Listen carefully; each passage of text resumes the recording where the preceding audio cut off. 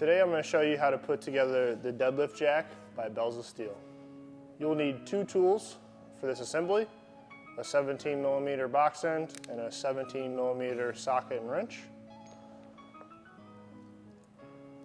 There's only two different bolts that come with this kit, two of these long ones and then a short one with a big washer. I would allot yourself about 5 minutes to put this together.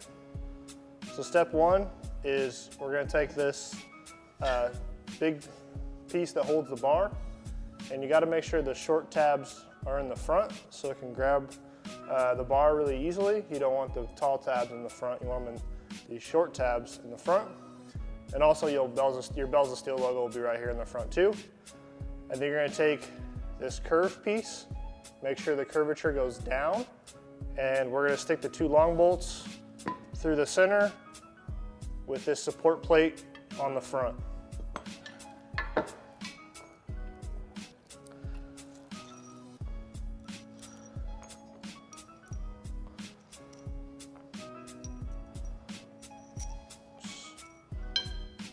So I like to stick the bolts through the steel plate first.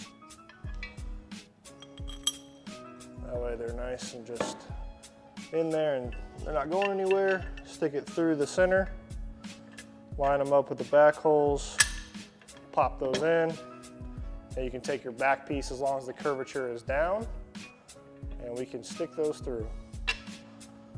Put your other washer and your nut on the other side. And you can actually go ahead and tighten down once this is installed.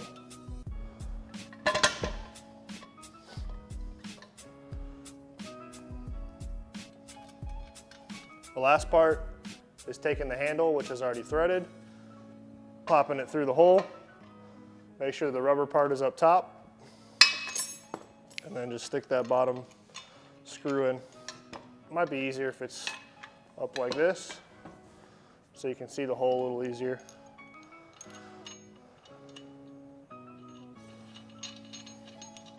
And then just go ahead and tighten that on down. So that was how to assemble the new Bells of Steel Deadlift Jack. Give yourself about 5 minutes and a couple tools, and you have yourself a nice new piece of equipment. Hey folks, Kayvon here, founder of Bells of Steel. I hope you loved that video. Be sure to click on the link in the description if you want to get those products for your own home gym. Don't forget to smash that like and subscribe button, and let the games begin.